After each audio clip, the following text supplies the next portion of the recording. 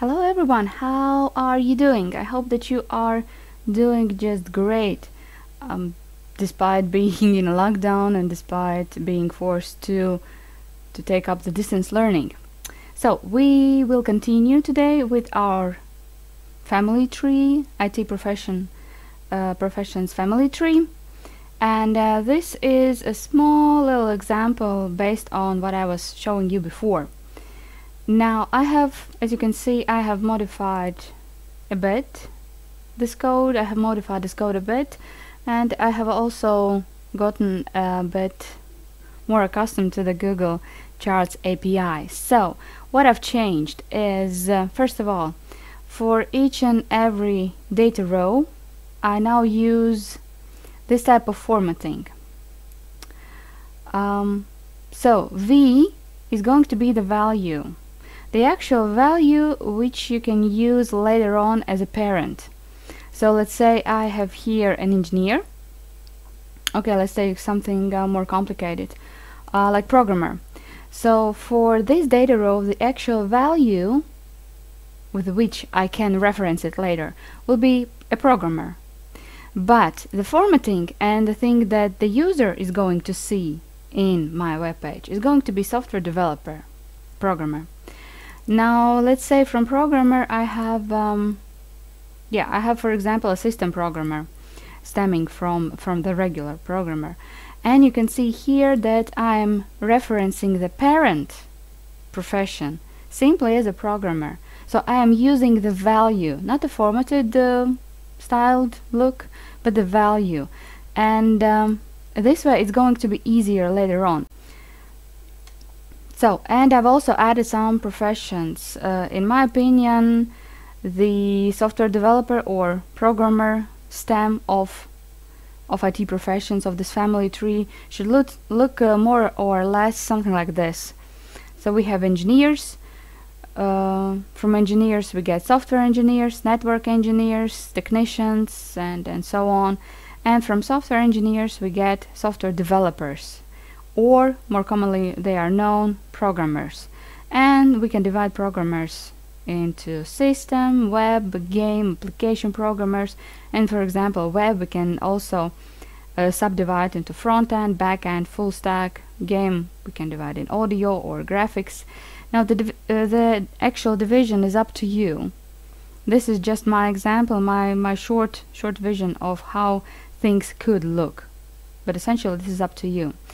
Now what should we do next? The next step is to style, to actually create some sort of cascading style sheets file and to write our own unique style. Now this is the default style that the Google Charts API offers. Pretty enough, but for example, let's say I want the text in first 3 tiers to be bigger. I want the background to be, let's say, green. I'm partial to green or to pink. I want, let's say, some border around these boxes. So let's style it.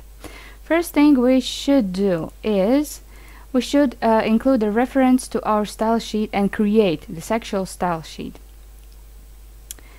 For example, so how do we write that? Write it like that. Link, rel, and I've missed the letter already. Rel, style sheet,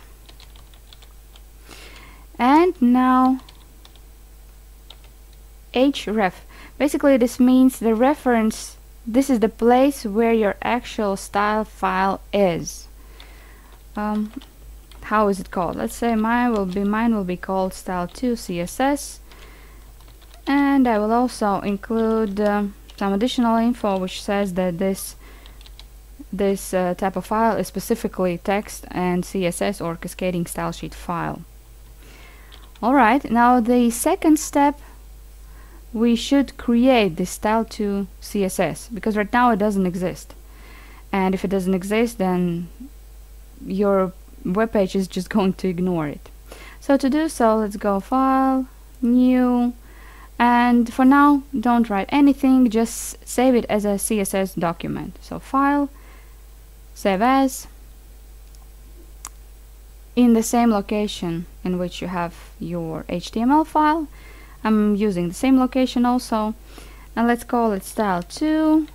And please don't forget to change the format, because if you leave it just as text txt, then it won't work. You have to find the cascading style sheets file. Here it is, CSS. I always lose it in this long list. So CSS cascading style sheets file, and click on save. So now we have two files, and we need to work on both of them simultaneously. We have the HTML file, and we have the style, in my case style2.css file, in which we are going to describe all our beautiful styling options. Now here you can see also talking about the overall organization of my files. Here you can see I have a separate folder for images because I have a lot of them. Here I have the HTML file, and here is my CSS file. Since they are both in the same location, in the same folder, I don't have to write anything else here in the href, in the reference. I can just leave only the file name. Now if I would create another folder, let's say usually it's CSS folder, it's called CSS, then I should also write it in here to show the actual path to my CSS file.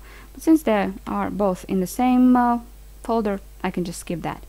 So style2 CSS.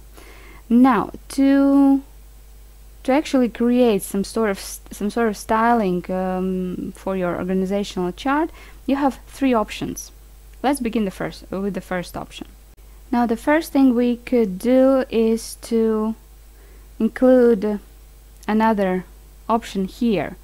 When we are drawing the chart with this command chart.draw, and we are giving the data from which to draw this chart, and later we can, after the comma, we can include some options. In this case, for example, from the code which was given as an example, we already have one option, allow HTML is set to true. Now this is done so we can see our tooltips and a lot of other things. We should be working with this one. But we can put another comma here, and we can specifically show some other options. In our case, this option is called node class. Now if you in some ways, if you are curious about this node class, how to reference it, or maybe some other properties, then you should visit the same website which I included in the description last time. Here are property names for nodes, for configuration options, and here you can see this node class that I'm referencing right now. Node class, and well, how would we like to call it? Let's say default style. Let's call it default style. Okay, step first done. Now let's go to our style2.css and let's create this actual class. So in our case it's called default style. Here we go. And here in between the brackets we can write our styling options if you wish.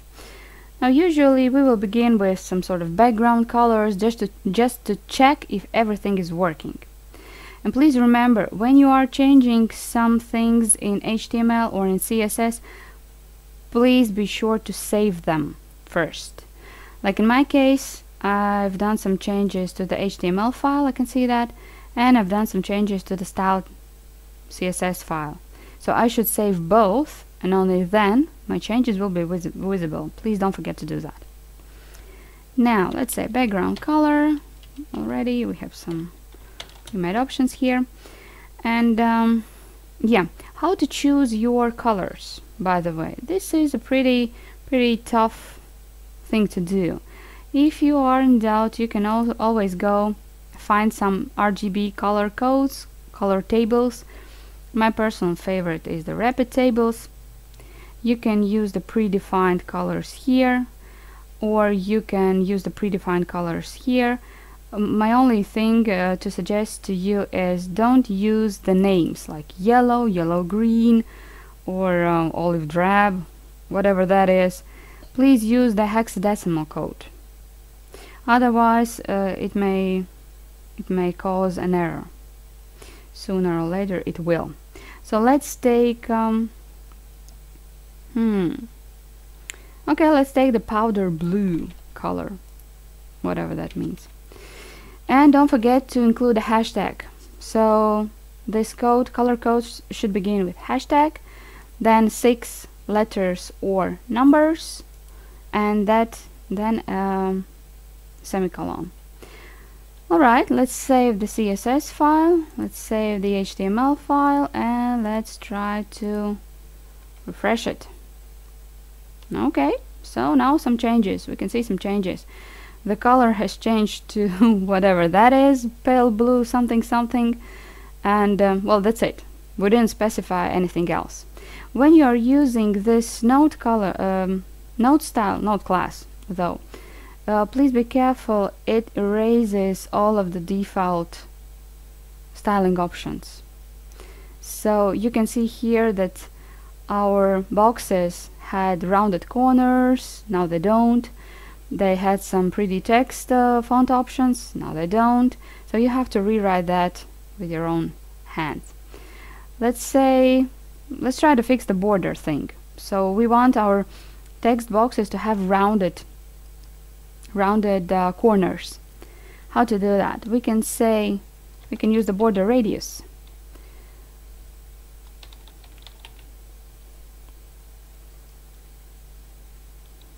So border radius, and okay, let's go with 20 pixels.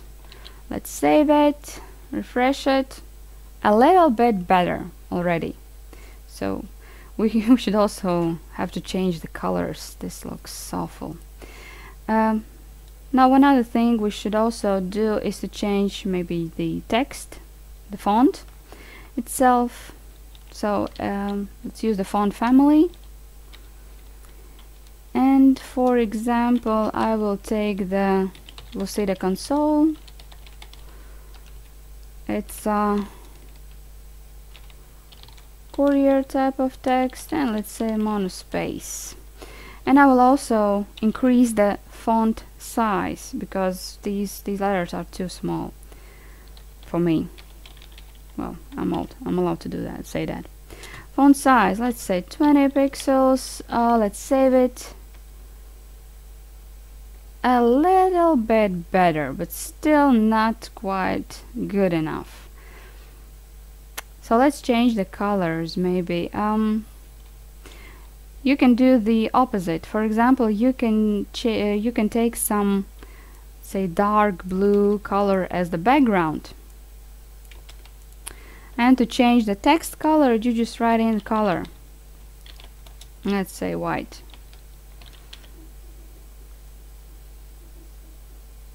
Or if you would like to use, I think it was 6Fs.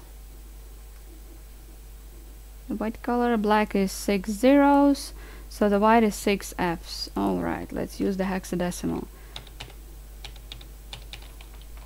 And let's save it and run it, and let's look at our changes. Well, a bit better. Still not quite good enough, but a little bit better. Now you get the idea. You can use whatever type of custom options you want here, and these options will be applied to all of the boxes. Now here's the thing. What if you would like to change only one box, or let's say this one tier of boxes? So this level, which is underneath the software developer, this is one level, let's say, of my tree, and I would like it to be not blue, or maybe I would like it to have bigger text size or something like that. So in this case, we also have two options. These are the leftover two options from the three I mentioned before. Option number one. In here, when you have the formatting let's say tag, we already have the div, the container, and we use the div to store images. So for example, here we have system programmer, div system programmer, then the image, and then the div ends. Now it's easy to style any div. It will only style the things that it contains. In this case, we can style this text, system programmer, and we can style this image. We can't style the whole box though using this div, but we can at least style the contents. So let's say div, then we say we have some sort of style, and since this is the 0, 1, 2, 3, this is the third tier, third level from top, I will call it T3. Save it, and then in here I have to also define this T3 level. Dot T3, basically my name for my style, and here I can write some things. Let's say I will just copy this text styling option, and I will increase the font just to show, just to see, just to check and verify if the changes are working or not. And I didn't. Yeah, and of course I forgot that this is called class, not style. Yay! This is why it's not working. Let's refresh this. Oh wow, I've changed it to I think 40. Yeah, just to test that, and it's huge. Let's change it back to 30. Save it, refresh it. Well, at least it's a little bit more visible, so that's a plus. Now I would suggest that the top tiers or the top levels should be using a bigger font, and then the smaller, the levels down below should be using a smaller font. So bigger font, smaller font, or text size, whatever. Now the third way. So also you can style your inner div elements, text and image, in here, text and images. Now the third option that we can use is to use the set row property. This is done before you are drawing the chart, and this is important. So let's say I will write a comment, styling the rows, and we say data, because data is what I've called my data table. So I should use the same name as here, data table. So in my case it's called just data. Set row property,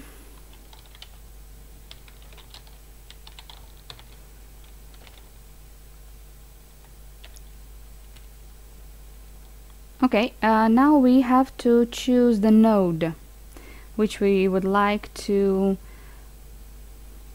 customize. In this case the engineer is node number 0, software engineer is node number 1, 2, system programmer 3, 4, 5, and so on and so on and so on. In any case you can experiment. So in my case I will just try to write in the try to change and modify the top level node, the first one, or the 0th one. So the 0th node, and I will change its style property, and after the comma I can describe the new style or the additional style, whatever would you like to do. Let's say I will change the border. I will say that this is a 3 pixel thick solid white border. Okay, let's save it. And I can't see anything, mainly because my background is white.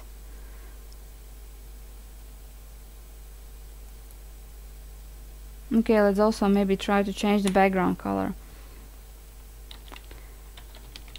Background color, maybe black.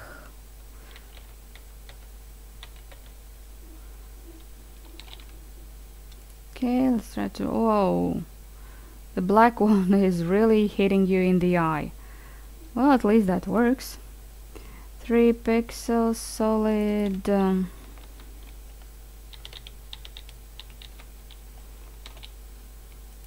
try to use that. Yeah, you can't really see the white border. I think I should change it just for the example purposes. I will change it to red or something, otherwise I can't just can't see. Yeah, okay, now the red one we can actually see. So this is one way of doing things. Here in the description of options and methods you can see the node class which we used before, and you can also see selected node class. So you can change also, we changed only the node class in the sense that node class means is this. I can't. Node class is what you see right away. Selected node class is visible when you click on a box. So in this case you should also change the selected node class, otherwise it looks not so good. To change the selected node class, you will write it in here after the comma. Say, I will maybe just copy this option, not to make any mistakes. Selected node class, and then say you have you will create a new CSS style, not default style, but let's say selected style.